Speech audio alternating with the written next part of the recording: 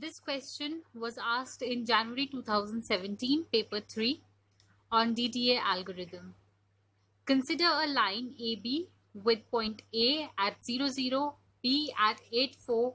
Apply a simple DDA algorithm and compute the first plots on this line. Y is equal to mx plus c. This is the equation of a line where m stands for the slope and c is the intercept. X and y are the coordinates of the line.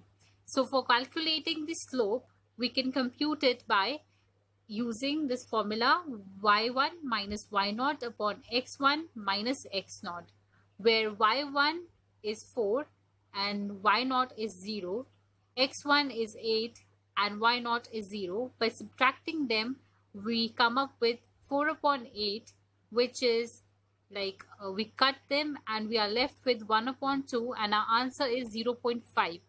So here we can say that this value of slope is 0.5, and on the basis of the value of the slope we need to choose the condition which will help us in computing the next pixel of the line. Okay, so in this slope of the line m is less than 1.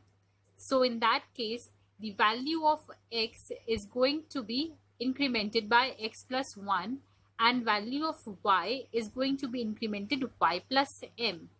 Okay, so here we can see that the initial value of x and y are 0, 0. Okay, so here we can see that the initial value of x and y are 0 and 0.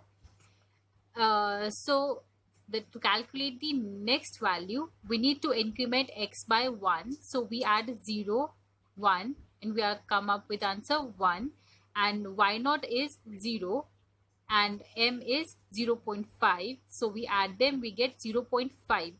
So as we know that all the pixels are integer values, they can never be in points, it can never be in floats. So we need a round function which will help us in rounding off these figures. So 0.5 is actually denoted as 1 after rounding off. Okay, so the pixels become 1 and 1. X becomes 1 and y also becomes 1. So to calculate the next value of x and y, what happened? We take the previous value of x, 1, and increment it by 1. We come up with 2. In the same way, we take the previous value of y, which was 0.5. We add m to it, which was 0.5. We come up with 1 after adding them up. So in this case, our pixels are becoming 2 and 1. 2 and 1. So we are write it over here, 2 and 1. Okay.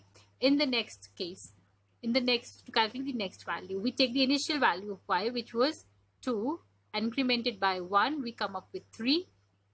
In the similar way, the previous value of y was 1. We increment it by 0.5, which is m. We come up with 1.5, which is then rounded off and converted into 2. So the new value of x and y become 3 and 2. So according to this question, the coordinates of the line are 0, 0, 0, 0, 1, 1, 2, 1, and 3, 2. And this option was given there in the exam, so this is correct. Okay, so basic thing what you need to remember is this: on the basis of the value of m, you need to know how to increment x and y. Over here, x is incremented by 1 and y is incremented by m. I hope this you would have understood DDA algorithm.